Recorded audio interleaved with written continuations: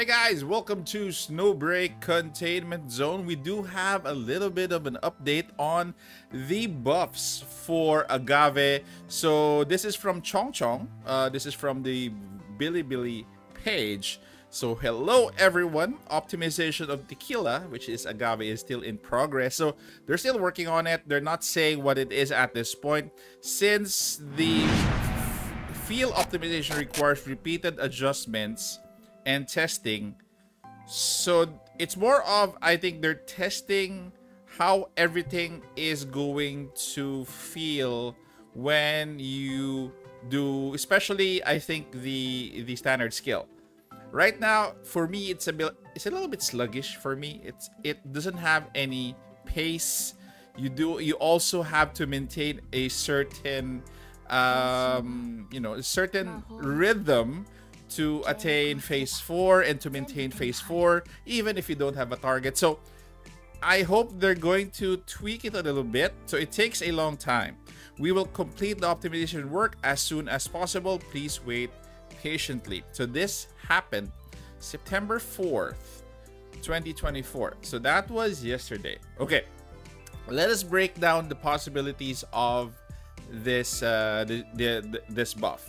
So either they're gonna be tweaking the existing buff, meaning they're just going to be changing a little bit of the values, or completely or not completely, partially redo her kit.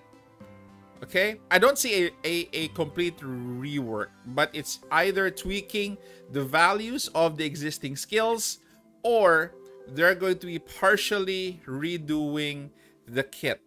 Okay, so with that in mind, let us go through some of the things that I think will be changed.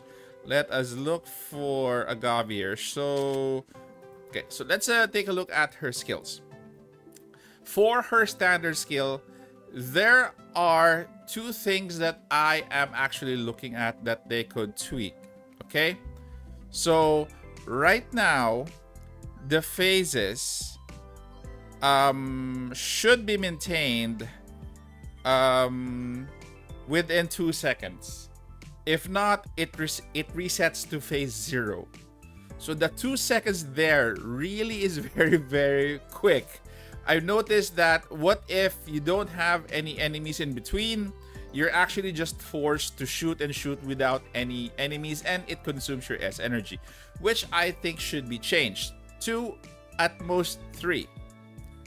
To TO to 3, to number 3, from 2 to 3. That is what I mean. So with that said, that would probably increase your waiting time for the next opponent to come out, and would give you more leeway in terms of maintaining it in phase 4 if you're in phase 4 already. Okay, number 2 is in terms of the standard skill, probably have a damage buff for phase 4. Right now phase 4 is just attack plus 56. You don't really need to increase phases 1, 2, and 3. So this is 340% at now. This has room for growth because every player's objective for her is going to be maintaining at phase 4. So either you increase the duration before it resets to 0, or you increase the damage of phase 4, or you can do both. Okay, so you get my drift there. So for standard skill, those are, I think, the things that they could tweak. This is a tweak, by the way.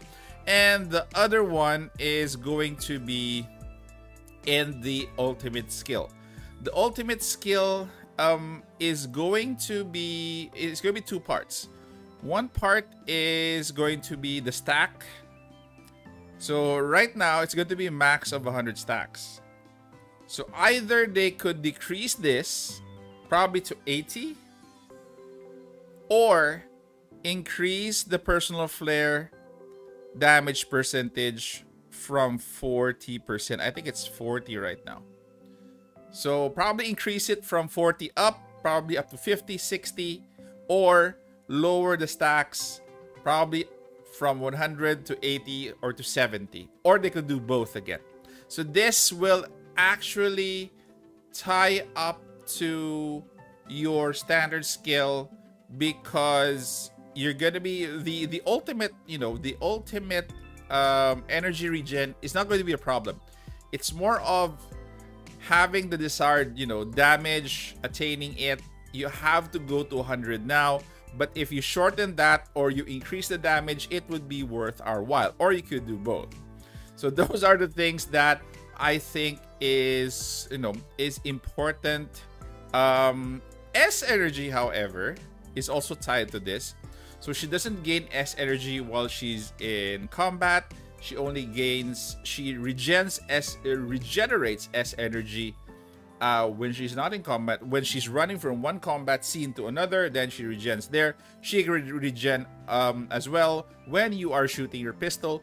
But again, we'd like to do that less frequently. So I hope that they could put another mechanic for S regen.